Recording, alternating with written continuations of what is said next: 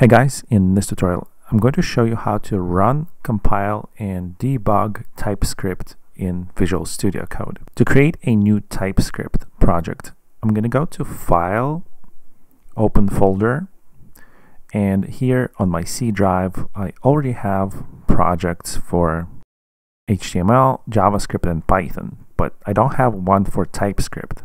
So I'm going to go ahead and click on New Folder and type TypeScript. And then I'm going to click on the select folder. So by simply opening a folder, you start a project in VSCode.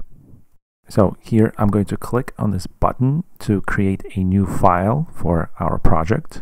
And I'm going to name it hello world.ts. TS stands for TypeScript.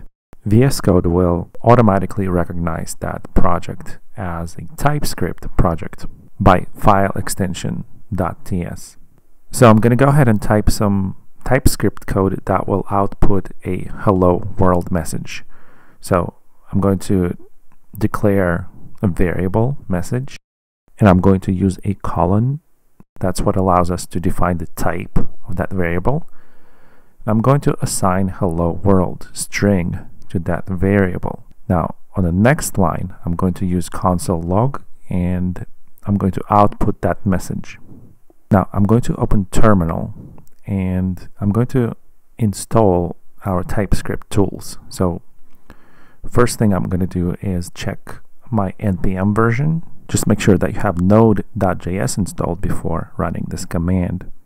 npm is a node package manager. It allows us to install packages into our node environment.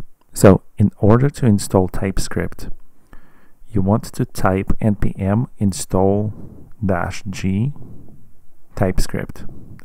-g is a global flag that will install TypeScript system-wide. Okay, so we're looking to use the transpiler for TypeScript, and that's tsc command, but running it in this terminal tab is going to generate this error due to some security issues. But in VSCode you can easily switch between different terminals. And so what I'm going to do is I'm going to switch to another terminal, and from this terminal drop down here I'm going to choose git bash instead of the PowerShell. So in this command line terminal it's going to work, and I'm going to type tsc --version. And this actually confirms that we have TypeScript transpiler installed on our system. In order to run TypeScript files, we first have to transpile it into a JavaScript file, because we don't really run TypeScript code in a browser. TypeScript is here to help you develop the program, but it doesn't actually run in the browser. So we're going to transpile our TS file into JavaScript file. So in order to do that, let's run tsc and pass it the file name of our TypeScript program, which is hello world.ts, and hit enter. Now in your VSCode project pane you will see a new file has been added, and it has JS extension, and that's the transpiled TypeScript file. So now in order to run this JavaScript file, we're going to run it by using node. So I'm going to type node hello world.js, and now we're going to finally execute the TypeScript program, which is running as a regular JS file. So basically that's the required process to writing TypeScript code. First you transpile it to JavaScript, and then you run the JavaScript file. So to change our TypeScript settings, we're going to create a new file, and it's important to call it tsconfig.json. So I'm going to create this TypeScript configuration file by clicking on this button and typing tsconfig.json. Now I'm going to start this file by opening JSON brackets and type another property called compiler options. You can use the target property to specify which version of JavaScript you want to transpile to. Here I'm going to select ES6. You can also add module property. I'm not going to go in too much detail on this one, but basically I'm going to select common.js. And usually you don't actually want TypeScript to transpile your TypeScript files into the same directory. So I'm going to specify the output folder for all of our TypeScript by using the out.dir property and set it to something like out, which is a pretty standard name for the out folder, but you can name it anything you want. Now, to confirm these new configuration settings we just created, run tsc command without any parameters. After doing that, you will see the out folder has been added to our project, and inside it we have hello world.js.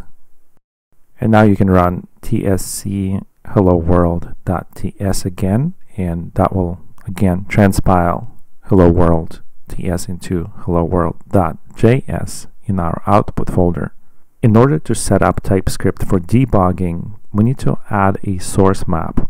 So I'm going to go into my tsconfig.json file, and at the bottom here I'm going to type source map and set it to true.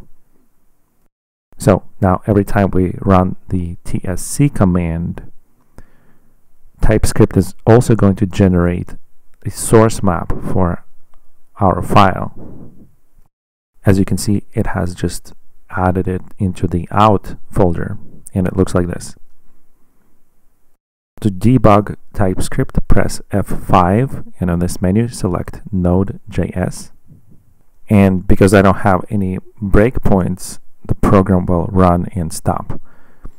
But to set a new breakpoint, click on this area over there, and you will see a red dot indicating that breakpoint.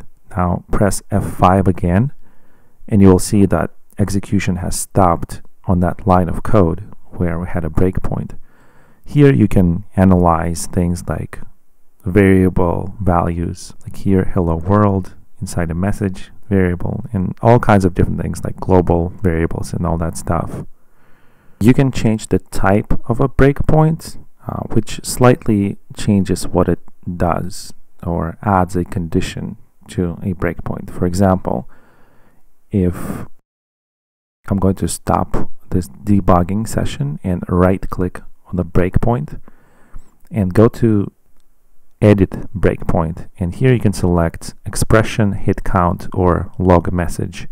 All these different types of breakpoints will allow you to do slightly different things with your next debugging session when you press F5 again. So guys, this tutorial has become much longer than I thought it was going to be, but at the very basic, this is how you install, run, transpile, and compile TypeScript code into JavaScript in Visual Studio Code.